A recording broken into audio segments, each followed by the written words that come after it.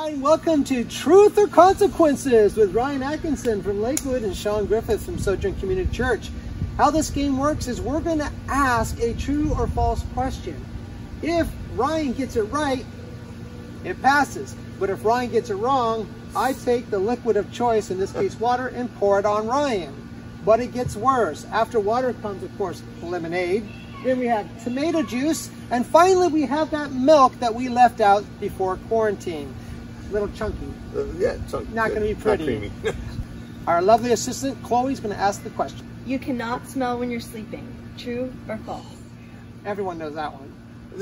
Yeah, obviously. One. Oh yeah, I'm going to go with you cannot smell. True, you cannot smell when you're sleeping. It is true. It is true. Yes, okay. yes. The inventor of the light bulb, Thomas Edison, was afraid of the dark. True or false? I've heard this before. I've heard this, and I think it's a old wise tale. I'm going to say false. It's true. It is Yes! true. Oh, I'm so happy. We'll do a little slow pour. And there it goes. That's more than I thought. Next one. A chicken once lived for 18 months without a head. True or false? See, I think there's no way that could be true, but reverse psychology, I'm going true. Yep, that's true. Come on! How? I'm going to get that wrong.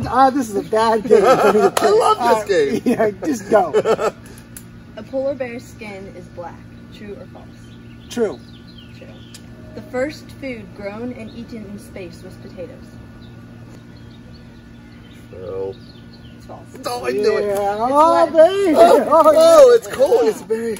It's illegal in Georgia to eat fried chicken with a knife and fork. In Georgia? Well, True or that's false? stupid. I've been to Georgia. I've always used a knife and fork. I'm going to say false. True. Yes! How is that true? Yes! Oh, I love it. I'm going to challenge that one. I want to see that law on the foot. Oh, boy. Sticky, yeah. Oh! That's actually kind of refreshing. Donald Duck's sister is named Donna. True or false? I'm going to say false. Yeah, it's false. Give me a softball. Give me a lob.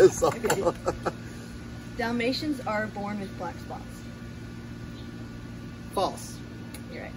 Fortune cookies were invented in China. Oh, okay, that is false. Yep. The red M&M disappeared for a decade. True. Elvis Presley had a twin brother. True or false? False. True. Darn it. Oh! I didn't even know that. I'm an Elvis fan, too. You want a little drink before we get you go. No! Oh, boy. This will not be tasty. I'm not drinking. No I way. say we double down. Double or nothing. Let's go. Double or nothing. Wait. Loser takes both. Okay. But it's on me. Wait, no, it's on you. Okay, good. Yeah. All right. Oh, that was a dumb idea. The first Olympics Games honored Alexander the Great. True or false? Oh, my. Oh, man. False. Yes. Yes, baby. Ooh, you want a drink? A marathon was named after a man named Marathon. That is true. Is false. No! It was a marathon. No! I feel so bad. Oh, I thought you had that one. Oh, This make it is quick, good. make it quick. Oh, it's so thick. It's so thick. It's so thick. I didn't know how to word that because I read that one, but I didn't write that one down.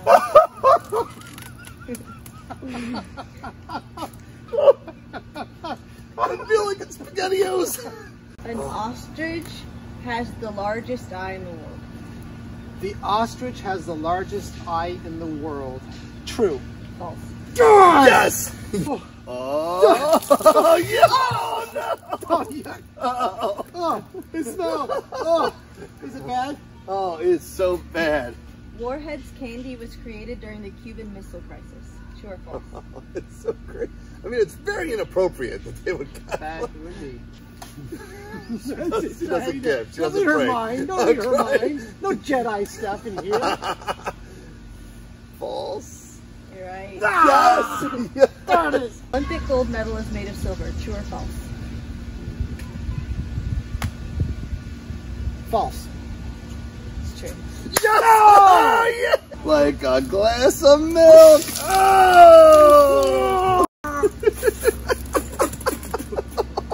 It's worse when It's in your mouth. Welcome to Two Pastors Making Melt in Tomato and Lemonade. Back to Two Pastors Making Lemonade. I'm Pastor Sean with Sojourn Community Church. And I'm Pastor Ryan from Lakewood Chapel in Mays Landing. And welcome back, Sean. Thank you. For the viewers out there that may not know, I got to go away for a week to Oklahoma. That's God's country, I heard. It's beautiful. Well, it's nice. It's nice in Oklahoma. It was a little hot. Hot. You know what's great about summer?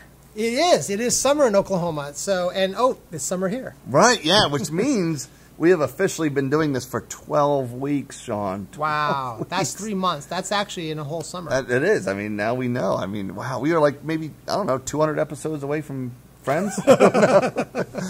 But, yeah, so Oklahoma, man. You know, there's a great musical in Oklahoma, There is. There's a lot of good dancing in that one. We should do an interpretive dance of or not. Yeah, I was going to say, do you think I'm ready? Yeah. No, not sure that will ever happen. But they're loosening up restrictions there, right? Yes, it was great. I actually got to eat inside a restaurant and sit down, and I don't want to brag, but even went shopping. Without a mask? Without a mask. Sans mask? It was crazy. Wow. So, as you know, things are starting to open up around the country, more so in the South or Midwest, but it's coming our way, which means that probably within, I don't know, weeks away from actually seeing each other face to face in some format or something. So we're still working that out. We see the eyes, right? Yeah, eyes up with the mask. So there's hope ahead. We'll keep you up to date each week how we're progressing with that. So please just continue to pray, obviously, for our leadership. Pray for wisdom as we continue to seek God during this time. Yeah, and and as we pray, I think one of the exciting things is we've been praying together throughout this whole pandemic that the whole world really was all kind of unified in a sense that we all were battling the same disease and the same fears and to some degree. That we also want to pray because as we rejoice over things seeming to get on a right path here globally, it seems like recently our nation has taken some steps backwards and we're seeing some division, we're seeing some hatred, and the sin of racism is on display. And all things that we as Christians know grieve the heart of God. And I think as a church, our hearts are broken. And as we rejoice in the restrictions being lifted, I think we need to really spend time in prayer, just crying out to God on behalf of those who need mercy, who need justice. And we want to just cry out to God that He would heal our land. So, Sean, would you mind taking a moment as we start this episode and just praying that God would move in our nation and heal some of the division? So please join us. Lord, thank you for being so gracious. Thank you for being so wise. And the fact that we can look to you for direction in this time. Lord, we are just coming before you, again, face down, palms up before you, humbly asking you, Lord, to look after our nation, to help us in this time.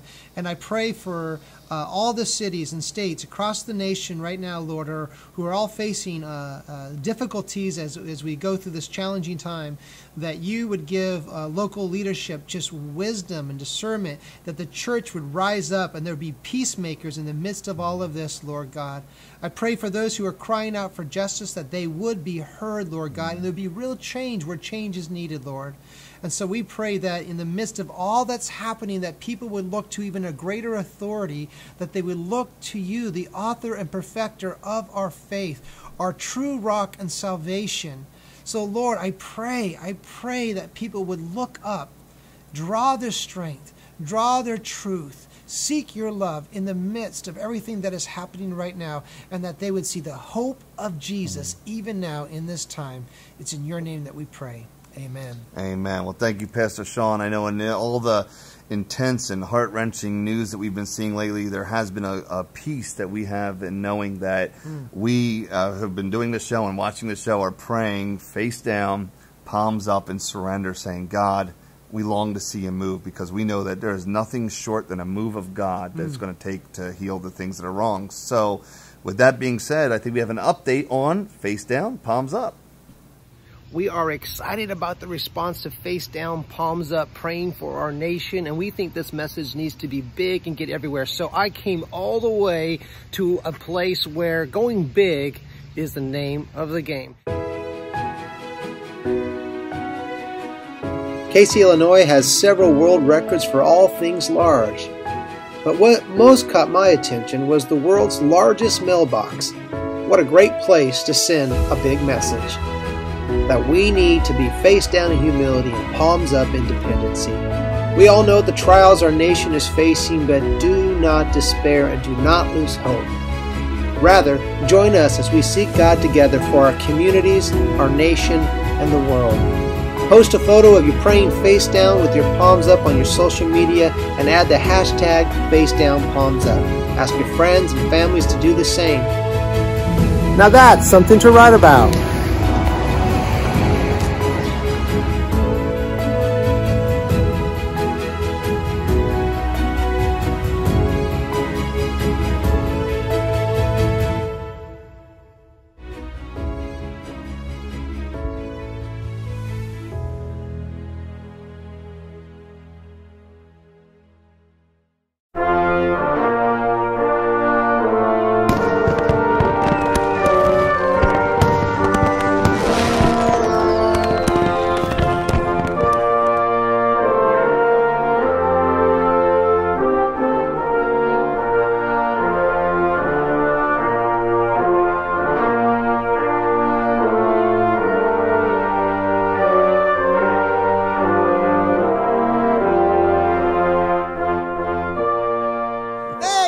Virginia and Illinois. That's pretty cool. So exciting. 2 more states. We still haven't got our big fish yet, though. I know. North Dakota. Come on, North Dakota. We're running out of time. So today we're talking about the #1 best-selling book in all of human history, the Bible. Yeah, so we thought we'd start off with a little Bible trivia to see how much you know about the Bible. Yeah, all right. So question #1. We obviously know that Luke wrote the Gospel of Luke, but what was Luke's profession? Was he A physician, B, a Jedi, C, a lawyer, or D, a rabbi? Ding, ding, ding, ding, ding, ding, ding. Physician! So if you pick physician, you got that right. Good job. Which 2 of the following is not a book in the Bible? Nahum, Chewbacca, Obadiah, Hezekiah. If you said Chewbacca and Hezekiah, you got it right. Woo! Good job. Those are good. Upon what mountain or mountains did Noah's Ark come to rest after the flood? Was it A, Zion, B, Ararat, C, Mordor, or D, Mount Everest? That's right. The correct answer is Mount Ararat. Why did 2 bears attack a group of boys in 2 Kings chapter 2? A, they attacked the city gate. B, they stole the Ark of the Covenant. C, they didn't eat their vegetables. Or D, they called a man of God Baldy. If you chose called a man of God Baldy, you are right. Now listen, young people, you might think it's funny to call your pastor Baldy. Ha ha! But do you see what happened to these guys? God said... Sorry. I agree. Sorry. Hey, I agree. Sorry. Those kids had it coming to them. Too much. Just careful. Yeah. Continue. Bald is beautiful, by the way. Bald is beautiful. Beautiful bald. And now we're going to do rapid round. We're going to read a phrase, and you have to say true if it's in the Bible or false if it's not in the Bible. So true if it is in the Bible, false if it is not in the Bible. So first phrase, cleanliness is next to godliness. False. It's not in the Bible. But it's good for COVID, right? It is very good for protecting that. Escaping by the skin of your teeth. True. It's actually found in Job, chapter 19, verse 20. Oh, I thought it was verse 18. Common misconception. Yeah. Eat, drink, and be merry. True. Luke, chapter 12, verse 19. How about this one? This too shall pass. Actually not in the Bible. I couldn't believe it. I used that one. I was guilty. I know. That's my go-to comfort line. I know. This too shall pass. And it's actually not in the Bible. Wow. Okay. God helps those who help themselves. False. That's not in the Bible either. But if we had a nickel for every person who told us that. How about this one? A house divided against itself cannot stand. True. Matthew chapter 12, verse 25. Before Abe Lincoln said it. A drop in the bucket. True. Isaiah 40, verse 15. How about this? God works in mysterious ways. False. Well, true, he does work in mysterious ways. That phrase is actually not found in the Bible. How about this? The blind lead the blind. Are we talking about us? Or? Yeah. It does sound. It is true. Yeah. Matthew 15:14. And this has been Bible Trivia. I'm Annalise, and welcome to Kids Time.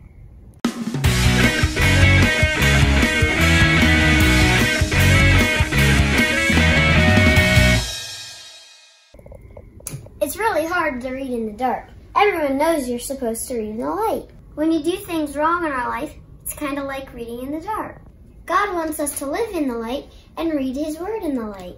And when we do both, we learn the way God wants us to live. Well, I'm up past my bedtime. Until next time.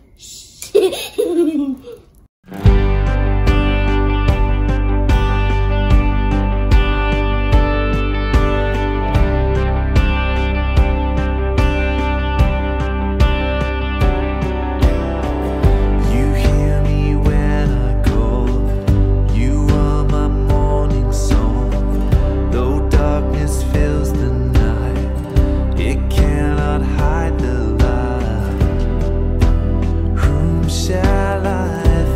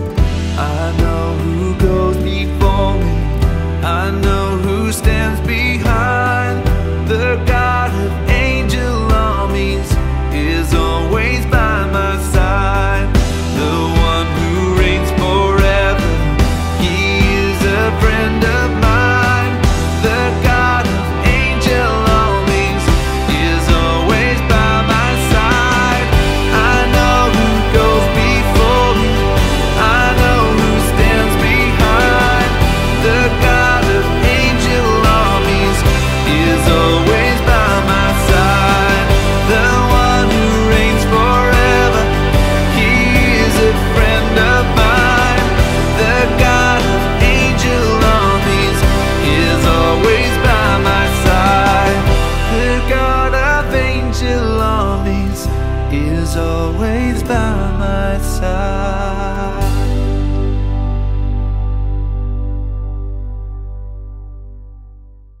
So as we mentioned in the beginning, we are looking at the Word of God today, the #1 bestseller in human history. And, you know, it talks about in Romans, it says that man can know about God through his general revelation. We can know about God when we look at his creation, right? But we want to know God. And as I have been a Christian for 30 some odd years or however long it's been, I know that the Word of God has been like such an anchor for my soul. It's a place that I go to be rejuvenated, to seek God's will in my life, to understand the world around me. And I really see the world around me through the lenses of God's Word. And it's been so transformational in my life. And so we know it's really important for being part of what God's doing. Yeah. We've been, these past several weeks, we've been talking about seeing God move, right? Yeah. Bringing revival, and we long for it. I know you guys at home, you long for it, and we're crying out for it. And what we've really been doing is saying, okay, we know God wants to move. Yeah. We want him to move. Let's go to his book, the Bible, and find out what would it take to see God move, right? Yeah. And so that's what we've been doing each week. So the first week we saw that if we want to see God move, we got to be desperate. We got to be desperate for it. We got to be care enough and passionate enough to see him move, to cry out in prayer to God, begging him to move. And then we saw the following week from his word that if we're going to see God move, we got to bring him glory and not ourselves glory, right? Yes. And then we found out in God's word last week from Pastor Zach that if we're going to see God move, we got to get the sin out, right? We got to repent. God's not going to move if we have sin in our lives. So that all leads us to today. And what we want to talk about today is why the Word of God is crucial to seeing God move. Last few weeks, we've been talking about seeing God move. I mean, seeing God do something supernatural, bringing revival here, there, and everywhere. And the question that I've been wrestling with lately, and I really want us to wrestle with this morning, is this: are we ready to see God move? Now, I know we want to see God move, but are we ready to see him move? Because I don't know about you, but I want to make sure that when God chooses to do the supernatural, when he chooses to bring revival, I don't want to miss it. I want us to be a part of it. So as I've been preparing this message, it became clear that if we want to be ready to see God move, we need to return to God's Word. The reason why we don't see God move more often is because we've left his Word. Now you're probably thinking, wait a second, Pastor, what do you mean that we've left God's Word? We haven't left his Word. We love the Bible. When I say that we've left God's Word, what I mean is this: not so much that we've denied it or that we've rejected it. I don't know many Christians that would do that. But what I mean is this: far too often, we don't prioritize it as the ultimate and final authority for our lives. See, we appreciate God's Word, but far too often we value our opinions, our thoughts, our feelings, or the opinions of our culture more than God's Word. And that's why we don't see him move. Too often we treat the Bible like the Queen of England, right? We give it a high position like the Queen of England. She's celebrated in great ways, but she doesn't have authority. She doesn't get to make decisions on how England is run. They are polite to her. They bring her in and serve her coffee and tea. They overwhelm her with pomp and circumstance. And then they tell her, this is how we're going to run the country. Too often, that's what we do with the Word of God. And that's why we don't see God move. We take his Word, and instead of it being our final authority, we give it pomp and circumstance. We carry it around under our arms. You know, we talk about our favorite verses and our favorite translations. We dress it up with nice Bible covers. We read it. We sing about it. We display it in our homes. But we do not give it authority in our lives. It's not the ultimate and final authority in our lives. And because of that, we miss out on seeing God move. We're not ready for God to move, because God will not move in a supernatural way in our lives until we return to his Word. So how does returning to God's Word get us ready to see God move? Because prioritizing God's Word leads to God's blessings. I love this. In Psalm chapter 119, verses 1 and 2, the psalmist says this. He says, "Blessed are those whose way is blameless, who walk in the law of the Lord. Blessed are those who keep his testimonies, who seek him with their whole heart. Psalm 119 opens with this incredible word, blessed. He's saying that this word blessed means joy, happiness, satisfaction, peace, contentment. This is everything we're praying God to bring, right? When we say for revival, we want God to bring His blessing, His favor on our lives, on our families, on our churches, in our communities, in our country, and in our world. And God says, great, because that is the life I want to give to you. I want to bring my blessing to you. But it's conditional. Did you catch that? In verse 1, it says that God wants to bless us, but we are only blessed when we live within the boundaries of His law. That's His word. See, this is what gets us messed up. When we start living our life and basing our decisions off of our own opinions, our own thought, and we become the authority in our lives, we lose God's blessing and favor. So many Christians think and feel this way. They feel like they get to call their own shots. And then we wonder why we don't get to see God move. We need to radically change our view of God's Word. God's Word is not a dusty old book filled with rules and regulations. It's not a book that tells us what we can't do. No, instead, the Bible is actually an instruction book given to us from God that says this is how you get the most out of life. This is how you make sure that an all-powerful, all-loving God blesses you and puts His favor upon you. This is what we need in our lives, our families, our church, our community, our country, and our world, right? Is we need the blessing and favor of God. And God says, you get that when you follow my law, when you return to my word, when you make my word your ultimate and final authority. You see, so many times we think that God's word cancels out our fun, but it's the opposite. God isn't in heaven saying, oh, I better tell Ryan not to do this because if he does this, it's going to really make a good time for him. No, God says, I know what you don't know, and I know that if you do something that goes against my word, it's going to result in consequences. It's going to result in pain. It's going to result in heartache, not just in your life, but in the lives of those around you. God says, don't do that. Every time God says in the Bible, don't, what He's really saying is don't hurt yourself. He's saying if you go against my word, you're going to be robbed of the joy and the blessing and the satisfaction that you desire. God gives us His word to let us know how we can experience His blessings and favor, not just individually, but collectively as a community and nation. But the opposite is true also. Psalm 119 verse 118 says this, you spurn all who go astray from your statutes, for their cunning is in vain. That word spurn there means to put out, to exclude, to reject. And what the psalmist is saying is he's saying God wants to bring His blessing into our lives and our communities and our world. But if we go against God's word, He'll reject us. He'll spurn us. In other words, God says, when you don't make my word, when you don't return to my word and make it your ultimate authority, you're on your own. You're living outside of my protection. At best, you're living by trial and error. You know, I understand what this is like because a few months before quarantine hit, I was having some major trouble with some heartburn. So I went to the pharmacy aisle in Walmart to find something to cure it. And I found this over-the-counter medicine that looked great. It said 24-hour relief. Even had a little picture of the fire being put out in my esophagus, you know.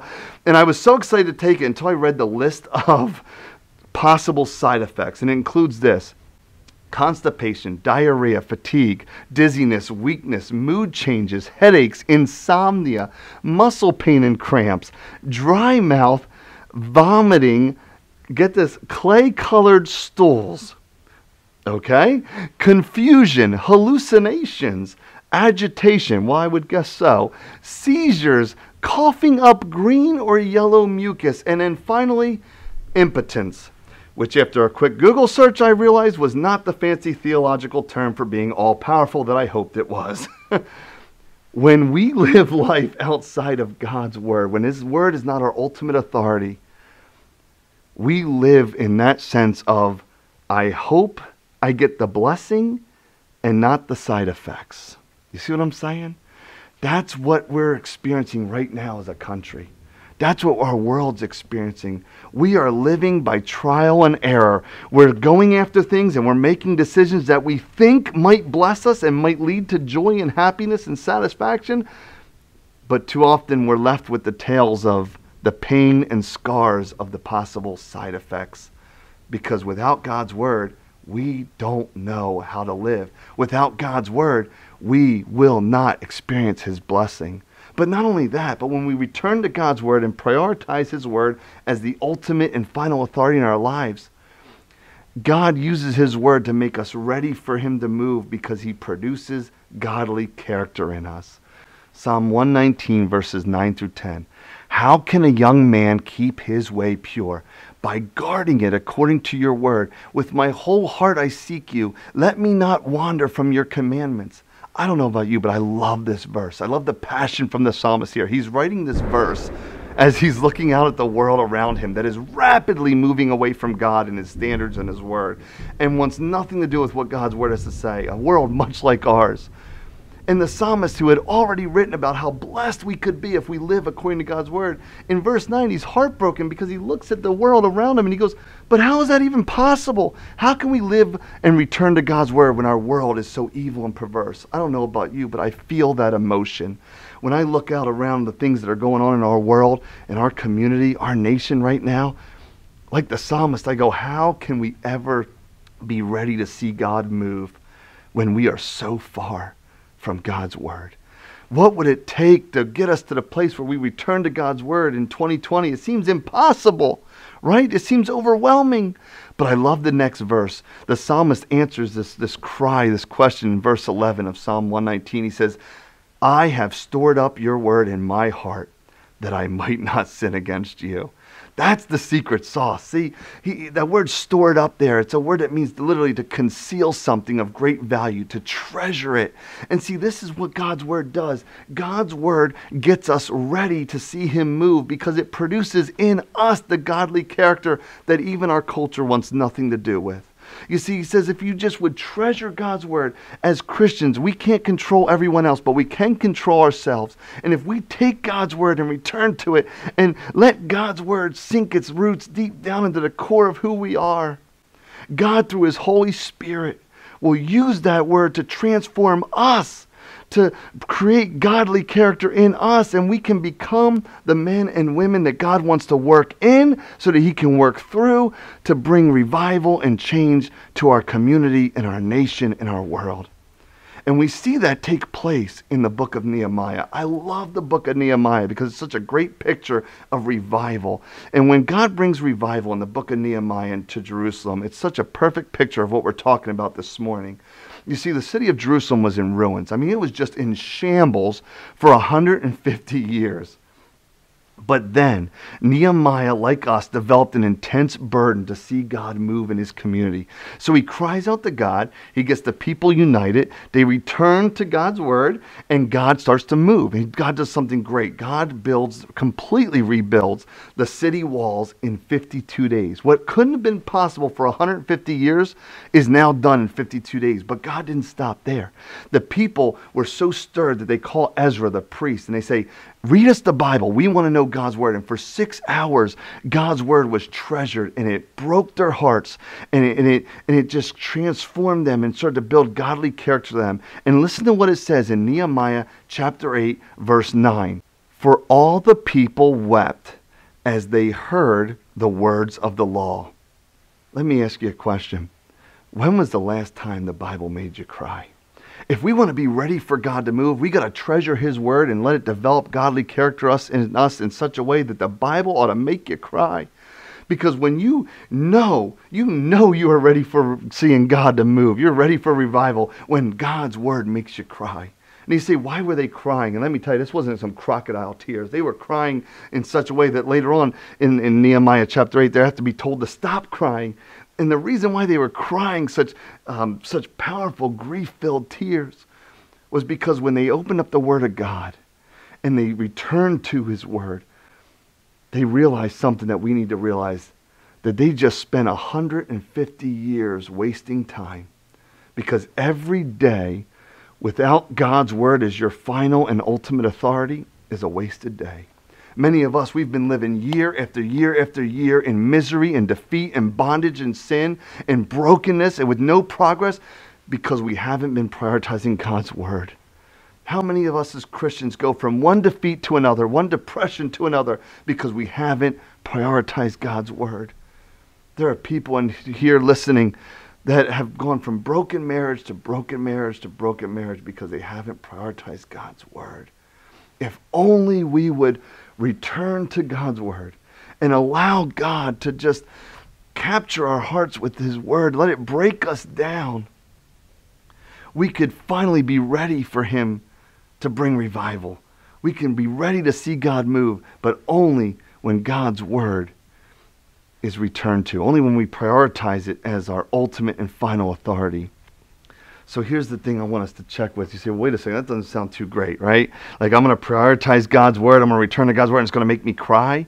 Yeah, it'll make you cry at first. It starts with crying, but it ends with joy. I love this. Listen to what it says in Nehemiah chapter 8, verses 10 through 12. It says, then he said to them, go your way, eat the fat and drink sweet wine, and send portions to anyone who has nothing ready. For this day is holy to our Lord, and do not be grieved, for the joy of the Lord is your strength. So the Levites calmed all the people, saying, be quiet, for this day is holy. Do not be grieved. And all the people went their way to eat and drink and to send portions and to make great rejoicing, because they had understood the words that were declared to them. You see, this is the good news of the Bible. I love this about God's word. In the beginning, when you return to it, and God starts to use his word to create godly character in you, yes, it's going to start with crying, but it always ends with rejoicing. The Bible says the joy of the Lord is our strength. We can be ready and prepared for God to move in us and through us, because even though his word may begin with tears, it ends with rejoicing. Because even though you look at your life and you go, the mess I've made, right? How could I have been so dumb to wait so long to make his word my final authority? But then you read about God's grace and mercy and forgiveness and love, and you walk away rejoicing. That is what God's word does.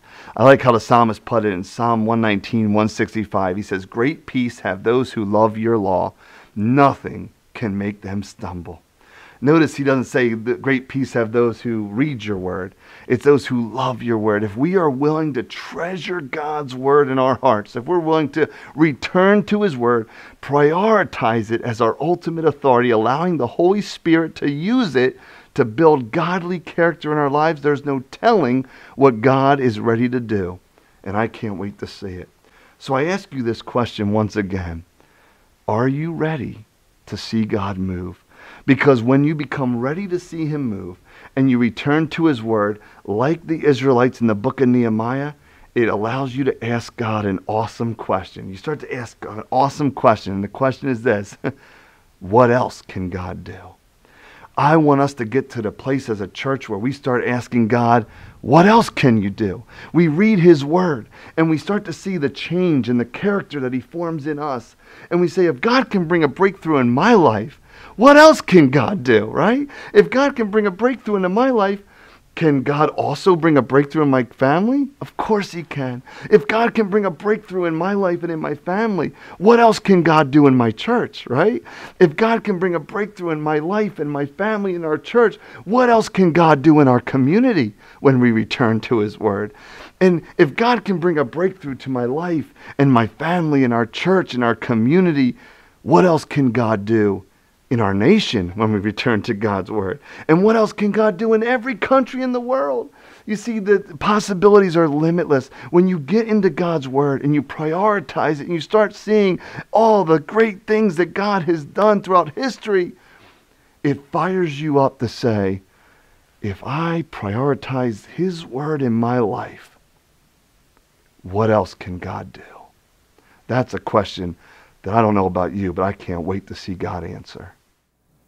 Oh, I'm sorry. I was just, again, reading the Word of God. Oh, I was just texting someone the Word of God. That's good. Good comeback. Speaking of the Word of God, Paul tells Timothy in 2 Timothy 3:16 that all Scripture is God-breathed and is useful for teaching, for reproof, for correction, and instruction in righteousness. Listen to this, verse 17, that the man of God may be complete, thoroughly equipped for every good work. Amen. That's what we're looking for. That's what we're looking for. And so the Word of God is such an important instrument for us as believers.